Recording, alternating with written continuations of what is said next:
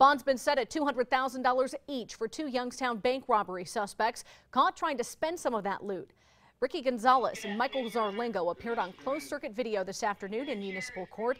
They were brought back to the Valley earlier this week from West Virginia after U.S. Marshals caught them at the Mountaineer Casino. Authorities say both suspects have extensive criminal records. They're accused of using a gun to hold up the PNC Bank branch on Meridian Road late last month.